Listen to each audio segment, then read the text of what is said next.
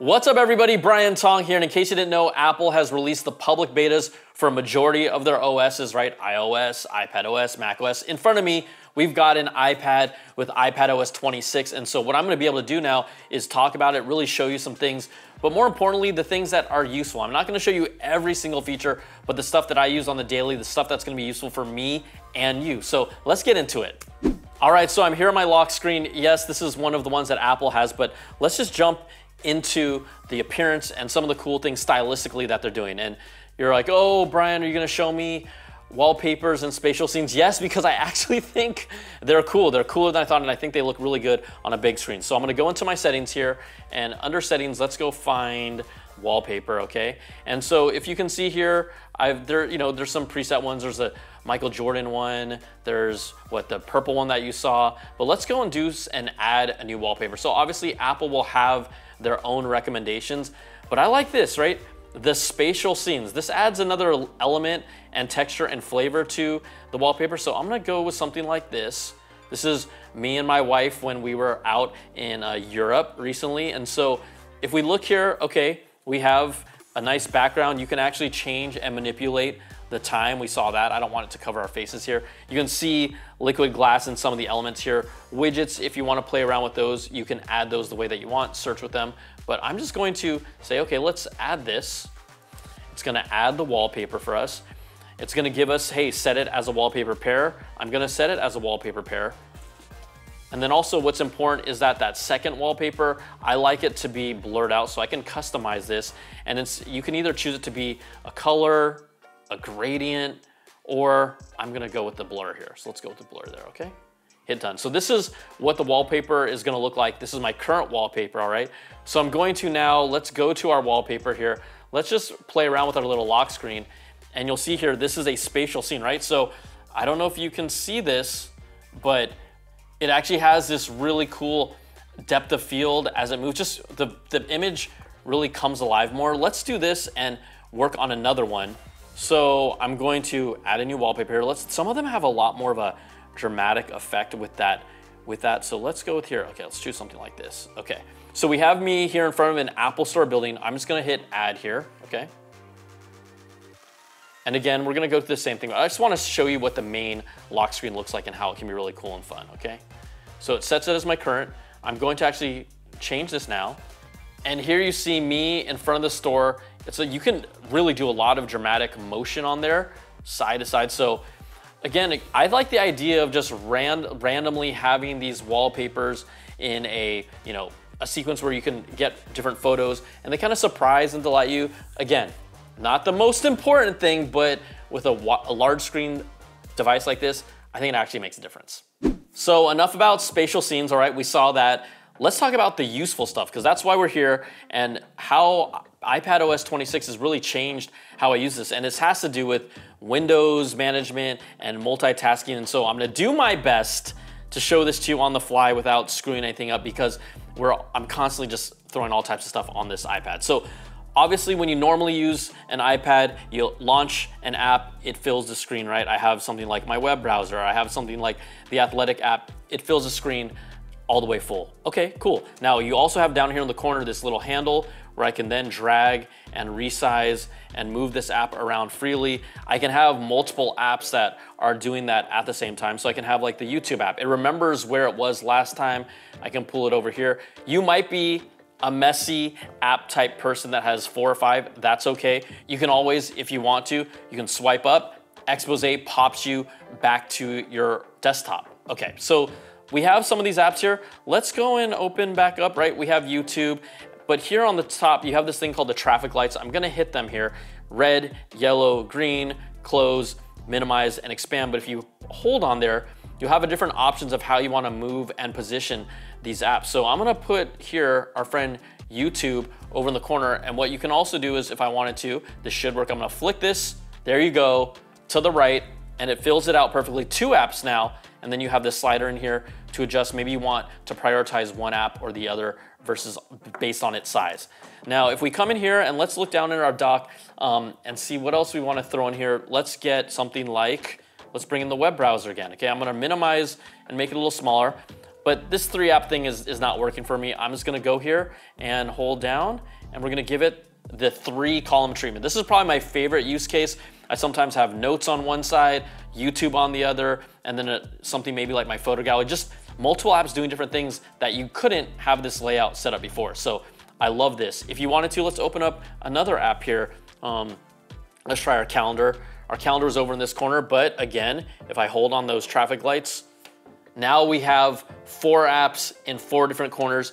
I can swipe up from my trackpad with 3 fingers, expose. If I want to do 3 fingers and hold, it then brings up this whole thing where you can then minimize and close windows and see what's open. But if you just think about the versatility that this offers, this is something that the iPad didn't have, and I absolutely am using this constantly all the time, and it really has changed how I use my iPad and made it a lot more useful.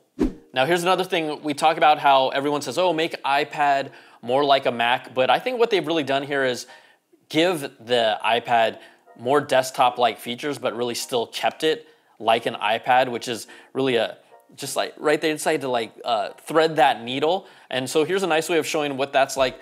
We have Safari here, right? We're web browsing, we're navigating around, but if you swipe down from the top, you'll actually see the menu options for this app. This is straight up just like a desktop. I can use my trackpad, and you can even notice the mouse cursor here is not a circle, it's a more accurate pointer, which is gonna come in handy if you're ever editing videos or things like that. But this functionality here really enables you to make this feel like it's more than just an iPad. So that's another cool feature of actually handling your apps. Okay, so now let's go here and check out some of the file and folder organization. So I'm gonna go to my files folder here. Again, as I've learned to do more content on this, I do have to pay attention to, you know, where my files are going. And so you have obviously different views. You can look at it as an icon view or a list view of, you know, the different files and folders that you have available on this. But I'm gonna stick to list view real quickly and show you some of the customization you can do. So you can see here, you can color code your folders now, and this is really easy to do. I'm gonna hold on this folder, and you'll have a variety of different options. I'm gonna actually go down to customize folder and tags and hit that. And so not only can I tag this folder with emojis if I want to, right? Whatever specific thing I feel like, okay, maybe this is a hands like look up, like warning, but also I can color tag this. So let's make this one maybe purple. And then instead now you have a purple folder with an emoji tag. You have a red folder. We obviously have our different colored folders on our desktop. Those can actually talk to each other if you're sharing a similar folder. So that is another way that you can dig deep and organize your files in a better way.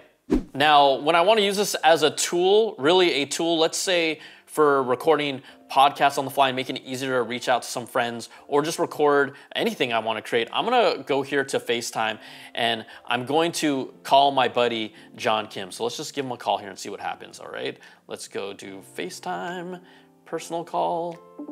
Okay. So I'm gonna wait very patiently, and he's gonna pick up. All right, what's up, JK? What up? Okay, so he's saying hi. Now I wanna show you all what some of the options here that you can do, at least first of all, when calling someone. I'm jumping all over the place, but you'll get with me. So see these 3 dots? You wanna click on those, and you'll see some cool options when you're doing calls.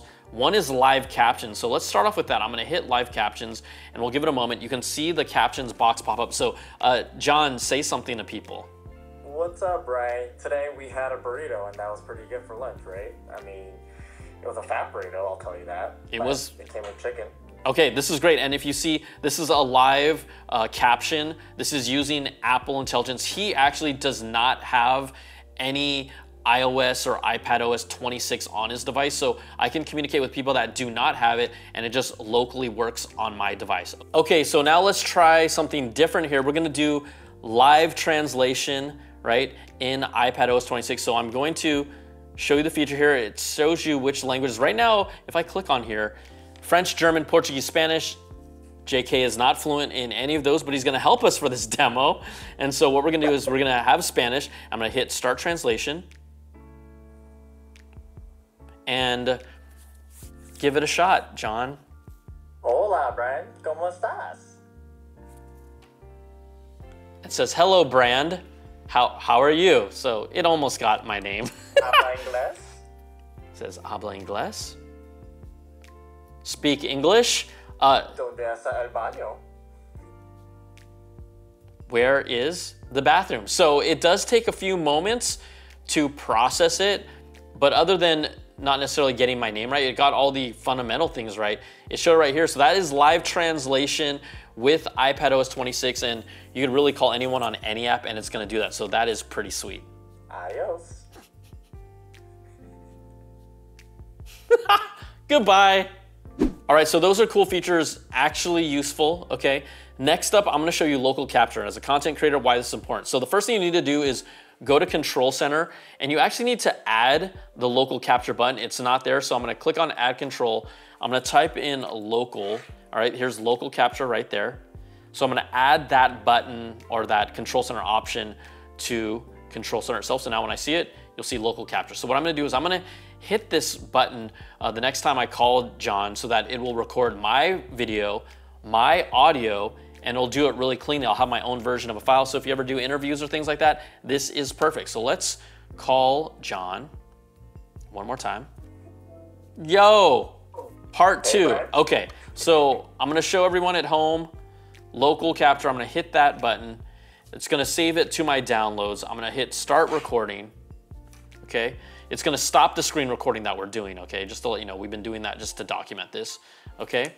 So local capture is going on. Now this is a fun thing about it. Again, it is not recording John's side of the conversation, but mine. John would have to do local record capture on his own side. The cool thing, this works on not only iPadOS 26, but iOS 26 as well. Now, if I wanna jump into some of the features, let's try this. I'm gonna swipe down and let's try and put in my AirPods, because with AirPods, you can actually record spatial audio sound with here. And if you can look here, this is giving me a few different options, but I could go to input, and currently it's same as system. It changed over to my AirPods Pro, but I could choose to use the iPad microphone. I could use BTZ's AirPods Pro. I'm also gonna go over here and you can see the different ways it captures the audio. It could use, right now it's working automatically.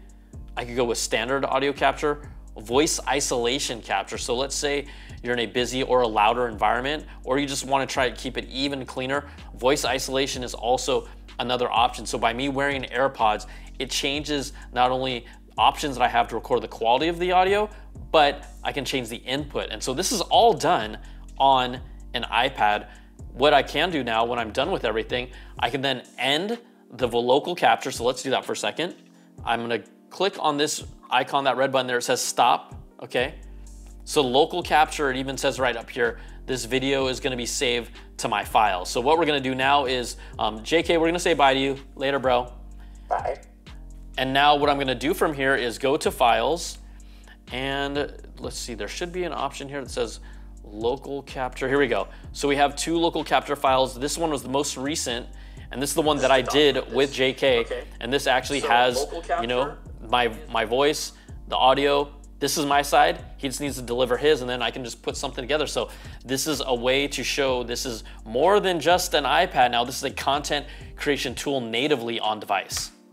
So again, I didn't show you everything, but I really wanted this to, yeah, it might have been a little sloppy at times, but just a more organic presentation of the features that I use, the features I'm going to use. And I think iPadOS 26 has been great. Again, more desktop-like features while still being an iPad. I think that's huge. So make sure if you want to, you can sign up for the public betas. It's absolutely free. You can put them on your devices. The key thing I would say is, I don't recommend you to put it on your primary device if it's your only one device. If you do, you can do it at your own risk. I would say they are generally stable, but there is a first look, really hands-on deep dive, and really my favorite features in iPadOS 26 on the public beta.